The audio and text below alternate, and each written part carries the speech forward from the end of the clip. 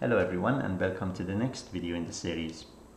This is a technical skills video on the topic of conversions between percentage and decimals. And we begin with the topic of how we go from percent to a decimal. And then after this we'll talk about how to go from a decimal to percentage. For percent to decimal, the manner that we can do that is to divide by 100. And we do so by moving the decimal point back over 2 digits. As an example of this, we have 48%. Now in 48%, we have to divide this by 100, of course. And so what we can do is take the decimal point, as you can see here, which is on the right end of 48, and then move it back over 2 digits. Back over 1, back over 2. And we get 0.48. Now it's nice to put a 0 on the whole side in case there is nothing there, because as I mentioned in earlier videos when we talk about decimals, it's so easy to sort of miss the decimal point if the 0 is not there, and that makes a huge difference. Like in the case if you have only one digit, missing the decimal point makes the value 10 times larger.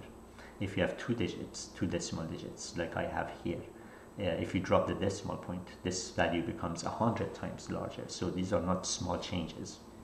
And so it's highly recommended that we should put the 0 down. And therefore we end up with 0.48. Problem number 2, we have 30%. And again, we place the decimal point in 30, which is on the right end, and move it back over 2 digits, because percent means divide by 100, and when you divide by 100, decimal point moves back over 2 digits. That's 1, 2. So we end up with 0.30.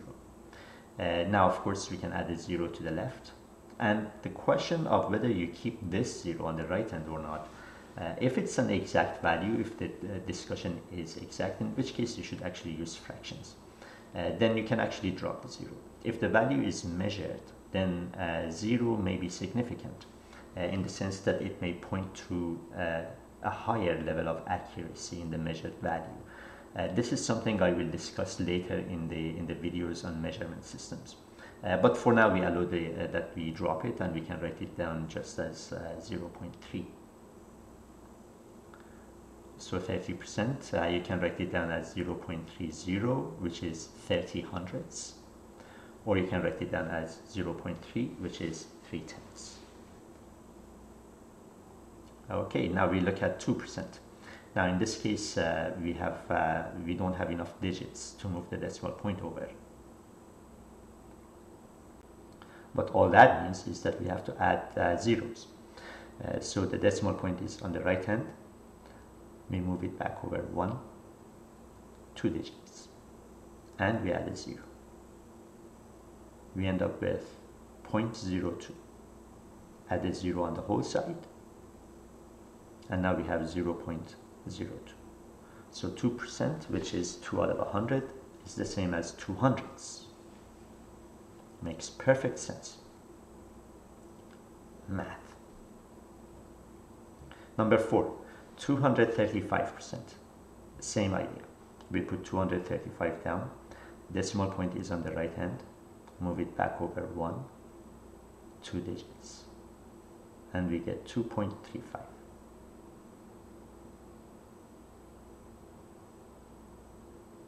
So you see, if you have more than 100% or even 100%, the whole side will not be 0. If you have less than 100, such as 48, 32, then the whole side will be 0, of course. Okay, next we have a value that begins with a decimal, 6.9%. And this one is even easier because we know where the decimal point is because it's there. So we take the decimal point and we move it back over 1, 2 digits. That means adding a 0, and we end up with 0.069. Add the 0 on the whole side just to be nice, and we get 0.069. Now we have 0.7%, and we do the same. Take the decimal point and move it back over 1, 2 digits. Add a 0 if necessary, and we get 0.007.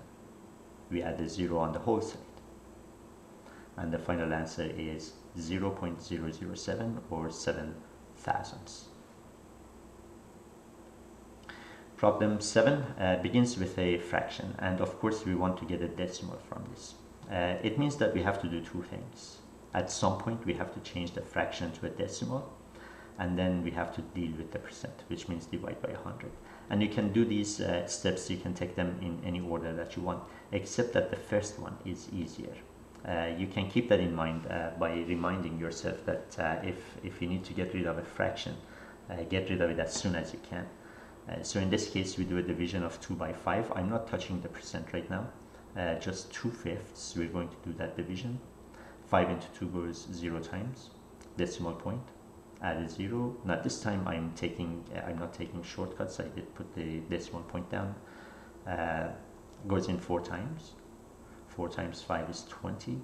Subtract and you get 0. So 2/5 becomes 0.4. And therefore we can write the problem that we are dealing with, 2/5 of a percent, as 0.4% or 4/10 of a percent. Now we deal with the percentage, and that means divide by 100. We take 0.4 and move the decimal point back over 1, 2 digits. Add a 0, and we end up with 0.004, and we put a 0 on the whole side. So we end up with 4 thousandths. The alternative was to deal with the percent first, and that's something I don't recommend. The reason for that is because you're just going to end up with a division that's a bit more annoying compared to 2/5. Here we divided 2 by 5, but now we have to divide 2 by 500. And just to show you how much work that is, even if you reduce it to 1 over 250, it would be the same. And I should have reduced perhaps, but we'll go with 2 divided by 500. And so 500 into 2 doesn't go. We put a 0, then put the decimal point, add a 0. 500 into 20, 0 times. Add a 0. 500 into 200, 0 times. Add a 0. 500 into 2000, 4 times. 4 times 500 is 2000. Subtract to get 0. So we end up with the same value that we had, 0.004. But you notice how annoying it was to keep track of how many zeros we need to put down at the top. So the first approach is better. Get rid of your fraction right away, and then division by 0 moves the decimal point back over 2 digits.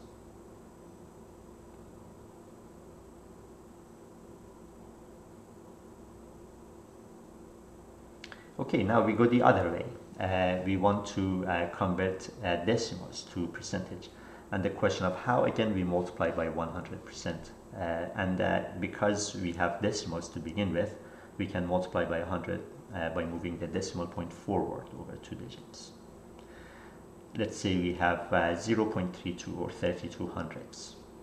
We multiply this by 100%, and that means decimal point moves forward over 2 digits. And we end up with 32 point. We can drop both the point and the 0 to get 32. So we have 32%. Problem number 2, we have 0.2, and again we have to multiply this by 100%.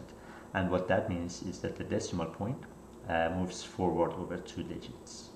1, 2. Add a 0. And we end up with 20.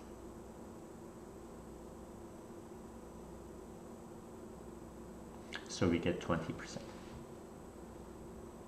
Problem number 3, we have 0.07. As before, we have to multiply this by 100%. We take the decimal point in 0.07 and then move it forward over 1, 2 digits. That gives us 7. And so we have 7%. Again, you notice how it does make sense. So for example, this is 7/100ths, and this is 7 pieces out of 100 pieces, 7%. Problem number 4, we have 0.054. And again, we multiply by 100%. Take the decimal point and move it forward over 1, 2 digits. And we end up with 5.4. So 5.4%.